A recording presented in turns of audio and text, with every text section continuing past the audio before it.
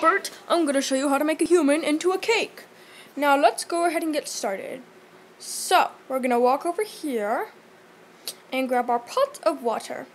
We're going to put it on the stove until it boils. Now we're going to come over here and grab our human.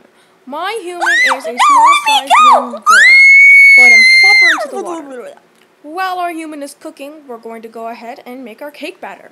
You're going to need an egg, some water, and some flour, of course. And you're going to just mix that up until it's all combined. So I already went ahead and greased a pan. So you'll just grease a pan and then pour your cake batter in there. And then take your spatula and flatten it out. Now we're going to put our cake in the oven for 15 to 16 minutes. Okay, our human is done. We're going to pour her out and chop her into little pieces. That's bloody murder. Sorry about that.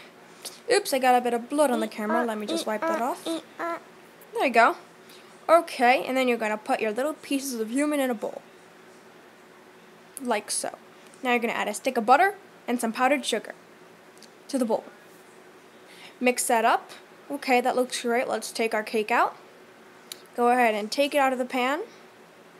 A little help here. Bum, bum, bum, bum, bum. Wait. Or thank you. Now you're going to take a piping bag and put your frosting into the piping bag. Now you get to pipe whatever you would like on your cake. I'm just doing something very simple. Go ahead and take a knife and slice a slice and enjoy your human cake. I hope you guys enjoyed this recipe. Please leave a like and comment down below if you liked it. And have a good day. Bye-bye.